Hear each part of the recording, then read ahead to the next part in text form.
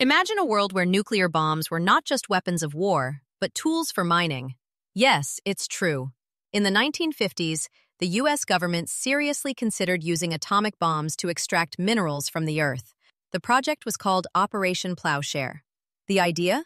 Detonate nuclear devices underground to create massive craters, making resource extraction easier and cheaper. Think about it. A single bomb could move tons of Earth in seconds. But the risks were staggering. What if radiation leaked? What about the environmental impact? Scientists debated these dangers, but the allure of cheap resources was tempting. One proposed site was in the Colorado Rockies, where uranium and coal lay waiting. The plan was bold and shocking. Yet, after testing a few smaller explosions, the project lost momentum. Public fear of radiation outweighed the potential benefits.